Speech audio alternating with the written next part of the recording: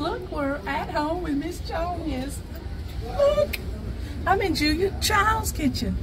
Should I say Julia Child's kitchen? Man, I'm having a time in here looking through it. This is awesome. I wasn't expecting to have this here.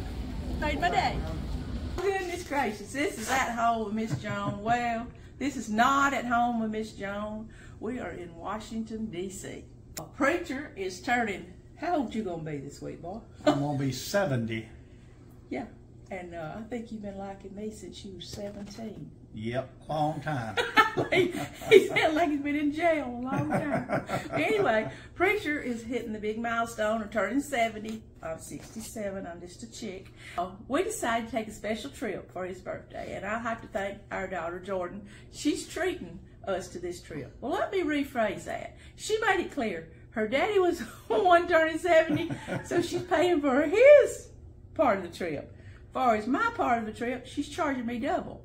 Now, how do you, that to me, you know, she's a math teacher, she's got it all figured out, but even I can figure it out, that makes me pay for his, but I'm just kidding. She is treating us to this trip. We're having to jam up big time, and we left, when did we leave? Saturday morning, and we drove to Atlanta. We took the Delta airline out here.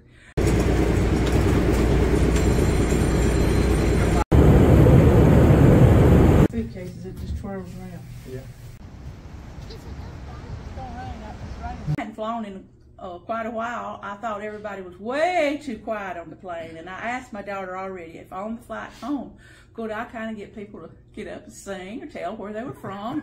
I like to get to know people everywhere I go. If you know me, I'm going to figure out who you are. No, you are not doing that. That is not happening. No, do not embarrass me on that next flight. Do not. No, not happening. No. Get to know you. So that's still up for debate if I'm going to get to do that on the way home. But anyway, we're having a big time. Saturday, we mostly we called a cab out here to the hotel, and we're in downtown. Is that what you say? Downtown D.C. We're in downtown D.C. I'm lost as a goose. We're about a half a mile from the White House. And we're in this really, really nice hotel room that she booked for us. And see, we got a living room. We got a full kitchen. I wasn't planning on doing a lot of cooking up here, but it's a full kitchen. And then really big king-size beds. Anyway, Sunday mostly we just got to the hotel and got settled in. Wasn't it raining a little bit then? And we went next door. The next door is CVS. I want my friend Jimmy at CVS and Center to know that I feel real safe because his drugstore is next door. But anyway, we got a lot of little things that we needed in there. And we walked to dinner, didn't we? That the night we ate it. I can't say it. El Sol. Okay, they make authentic Mexican food. Yes, but I will say, the first thing out of my mouth was, we would like to order a cheese dip, of which the lady said, what? I said, cheese dip. And she said, well, we don't have that. So authentic Mexican restaurants don't have cheese dip. I thought, well, we in trouble here. But we may do. Whatever they brought us, it was really good. I've never seen it look like that color before. But what do you call that red sauce we get at home? Salsa. Salsa. Well, theirs wasn't red. It was a yellow gold color. But I will say it tasted really good. And we walked back to the hotel. And I'm going to say that I was going to keep this out of the video, but I want to give a 100% truth video. So we did purchase me if you know what a rollator is, because, you know, I had the knee surgery. Oh, well, it's been 6 months now, but I had the knee surgery. But still, sometimes I'm unsteady with all the walking we're going to do. So we did buy one of them and brought it with us. It's a little old 7-pound thing. It folds up, you let it out, and you just push it along. I call it a walker. But anyway, I'm using that when we go on long journeys.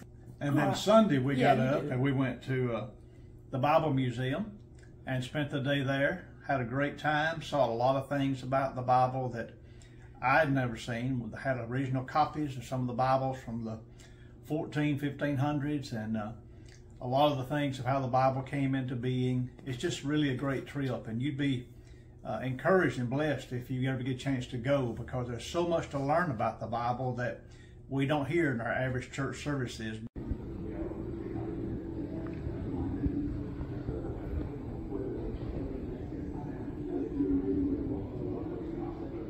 And my favorite part was They had something called the Washington Revelation. Man, it was cool. You walked in this room and you kind of got, I called it buckled up like you was going to ride the mind bender or something at Six Flags. You're standing there, you're holding on to this thing, and everybody's holding on to something. And then it kind of moves you forward. It's like you take off flying, and you're flying all over Washington. And what was cool about it was they took us to everywhere in Washington that scripture, right? That scripture is written. So you would fly right up and stop, look like you're going to run all over Lincoln, President Lincoln. It stopped, and then it would angle up, and it would show you the scripture that's written there. And then you take off flying through trees, and I was screaming just like I was on the mind bender thing. It's like you are riding on a drone, if you can imagine that. And it is a neat trip, but it's well worth it. You explain stuff so much better than I do. In his Gettysburg Address, President Lincoln drew inspiration from the Bible. That this nation, under God, shall have a new birth of freedom, and that government of the people, by the people, and for the people shall not perish from the earth.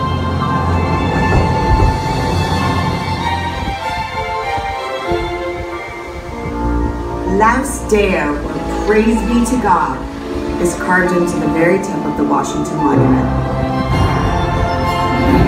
You need to go to that. Don't you pay a little extra for that, Jordan? It's not much, is it? You pay a little extra to do that particular thing, and it is really, really worth it. The kids will love it, and us old people liked it too. Okay. Oh, man, what do we do after that? I done forgot. We tried to calm you down. Oh, yeah, that took a little while. We ate lunch there, didn't we? Had a very good lunch. But you could eat hamburgers or chicken fingers, things like that. It was a very good lunch. And then they have an observation deck where you can walk out and look at the city. And we saw a lot of different sights from that 6th floor observation. And so it's really a good trip that day. And this takes you all day to do it because there's so much to see and do. We ate in there, and we also been getting breakfast here at the hotel, and they are serving us really good, like full breakfast.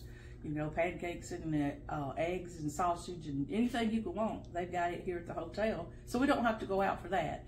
But we ate lunch, like you said. No, you probably need to pack a little extra money for that if you're gonna eat in there, because it was good though.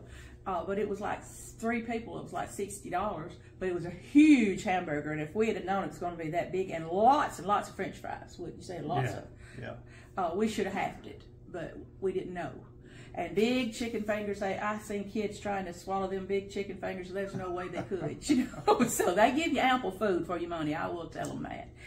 After we ate there, and we went on, it's about, how many floors is in that? 6 floors? There's 6 floors. 6. We're here touring the Museum of the Bible in Washington, D.C. And look at this spread of food. They got room after room of set up that were lifelike. And this looks like a spread, like at home with Miss Joan likes to put out. So isn't it just wonderful? We are so enjoying this trip. Floors. And Jordan knew right where to go first. She has been studying this thing online for a long time, and in Facebook groups and stuff, and she's learned just what we need to do. In fact, I told her, when you retire from being a school teacher, you need to be a travel guide, because man, she's got, I'll have to show y'all the agenda that we have, that we're going to go by every day, written by my daughter. And then, we called another taxi, because it was kind of rainy. You know that hurricane that hit a few days ago, well, it affected some rain up this way, so we called another taxi. In fact, we've had 3 taxis so far, hadn't we? And every one of them's been really nice, and I talked their ears off. I found out just how long they'd lived here and what all they've ever done, and trying to see if I knew their mom and them. You know how that goes. But anyway, I love to talk to people and meet new people. Let's see, we was so full, though, I will say, from eating at the museum. We didn't go out to dinner last night, did we? No, we didn't. No, we just had snacks. Yeah, we just ate snacks in the room. Preacher went to CVS again. Got us we was craving Cheetos. So he went and got us some Cheetos. This is his birthday week. We told him that on his actual birthday, next Saturday, that we will wait on him hand and foot, and he won't have to wait on us hand and foot. Anyway, I don't know what we do. I'll believe it when I see it.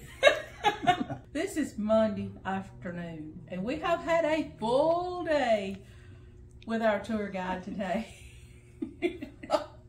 At home, not at home with Miss Joan, And today's Monday, and we started out, of course, with a wonderful breakfast here at the hotel. And so we went to the Holocaust Museum, and if you've never been there, when you first get there, they give you an identification card. It gives you the information about someone, and as you read through it, it'll tell you if they lived or died during this time. My person's name is Manya.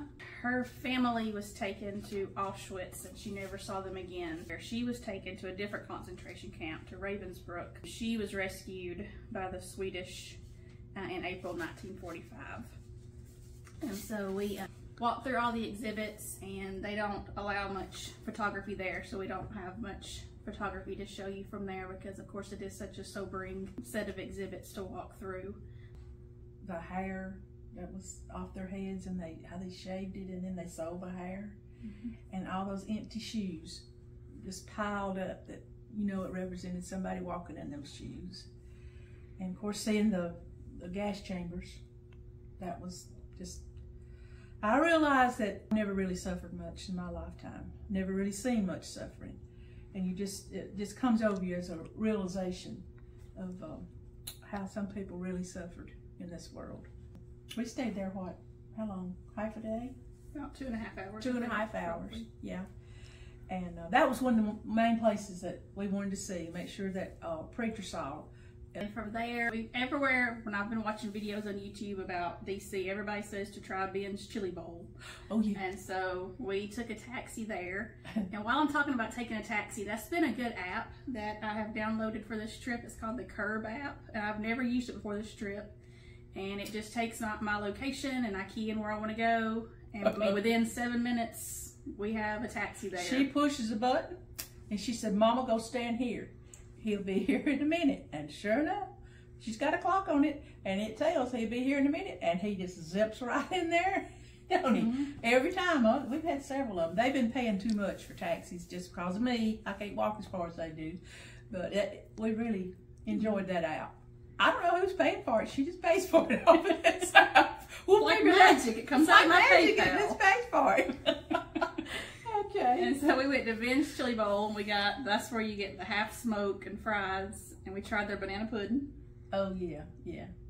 Everybody says when you come to Washington, even when we went to the airport, and they saw our license and saw it was Ricky's birthday coming up, and they said, "What are you going to do?" "Oh, you need to eat at Ben's Chili Bowl." And we'd already been told that by several people, so we made it a point to go there today. And it looks like just a little what we call hole in the wall, but they're really known for their I guess hot dogs and hamburgers and chili bowls and all that. There's all kind of pictures on the wall of different presidents and dignitaries that's eaten there, along with at home Miss Joan has now eaten there, and eaten quite well too. And then from there we went to the American History Museum. Oh yeah.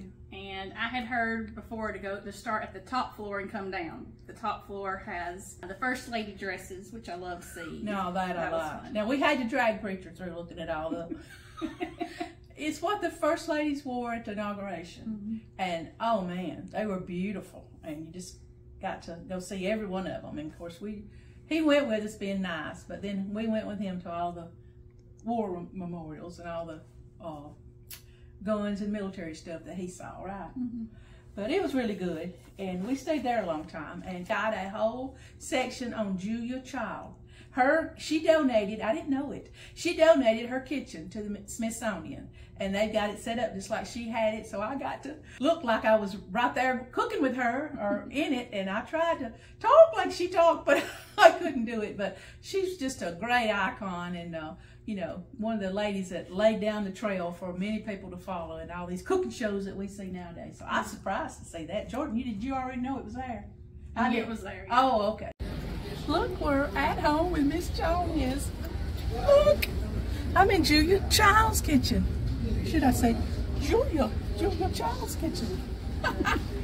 Man, I'm having a time in here looking through it. This is awesome. Look, the dishes are all washed. The beautiful First Lady's dresses and the Julia Child exhibit was my favorite things that I saw at the museum. I like the Star Spangled Banner that was there. I didn't realize how big it was, the banner that inspired Francis Scott Key to write the anthem. Well, I really enjoyed the Holocaust Museum. I'd read about it, heard about it for a long time, but it's different when you walk through it and see all the pictures and all the exhibits of how those Jewish people really suffered, and so many of them died. And there were a lot of people that did live through it, but history tells us 6 million Jews were murdered during that time. And it just brought back a lot of, memories of how that we need to be aware of God's blessing on America. He's been good to this country, and we don't need to forget those things as we look back and see how we have witnessed suffering throughout the world. And then at the American History Museum, I really enjoyed the looking at the different wars, starting with the Revolutionary War and moving forward. They had a lot of memorabilia there of all the battles and a lot of the history that took place. And it was just a good day for me as an American to reflect on how good God is and how He's brought us to where we are today. And while we're here in Washington, D.C., I'm praying for this nation, praying for our leaders, and praying that we'll honor God in all we do. Are you having a good birthday, preacher? Yes, very good week, and I appreciate Jordan planning this trip for us. We're having a wonderful time and excited about what we're going to see tomorrow and the rest of the week. Tomorrow we're going to head to the Capitol. We have a tour scheduled through Mike Rogers' office. And then we have Library of Congress after that, and then Ford's Theater. Woo-wee. Full day. Full day. This is At Home with Miss Joan. We're signing off for Monday from Washington, D.C. Renaissance Hotels, that's the name of it? Residence Inn. Well, I'm so glad I come with these two because I'd be totally lost. Residence Inn. Okay.